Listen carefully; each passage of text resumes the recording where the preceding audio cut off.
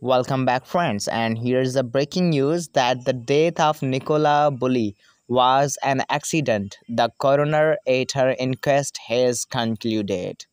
Remember that Nicola Bulley died accidentally after falling into the cold water.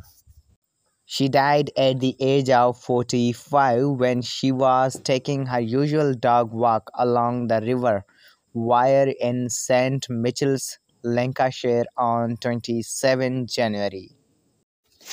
An intensive search operation was operated. That her body was eventually found more than 3 weeks later in the Wyre. Dr. James Edley, senior coroner for Lancashire, recorded her death as accidental, as she fell into the river and suffered cold water shock, ruling out suicide. But Bulle's family was worried, and they said that sadly we feel the need to again rise and address the issue of social media.